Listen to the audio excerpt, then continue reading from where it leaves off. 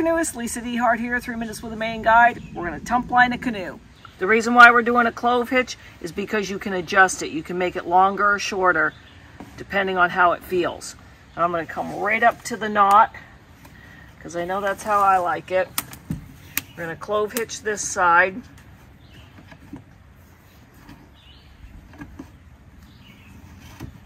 And I'm going to come right up to the knot on this side. And then, because once you get this, you really don't want it to move, I'm just going to put a half hitch stopper in the whole thing.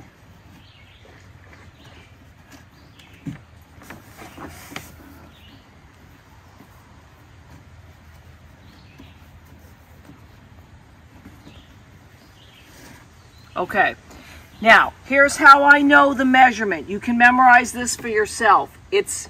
You can make a measurement where you do this and see where it hits your arm on your own portage yoke, and then that'll help you kind of memorize it.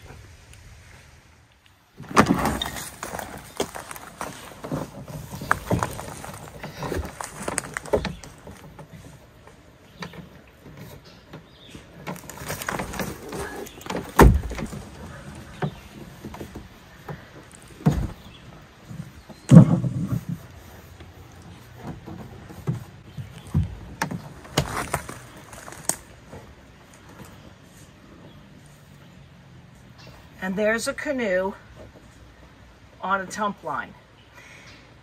Now, this does take up a nice amount of the weight. I can feel that. It also keeps it from sliding back off my shoulders. You do need to practice this. You need to get it to a certain point, get the tumpline in front, and then get it on you. And it's always nice when you're learning and you're practicing to have somebody fairly reliable who is your friend on that end. Let me show you how this comes off. Just like with a pack, you're going to slide it back, and then you're going to go ahead and take the boat off.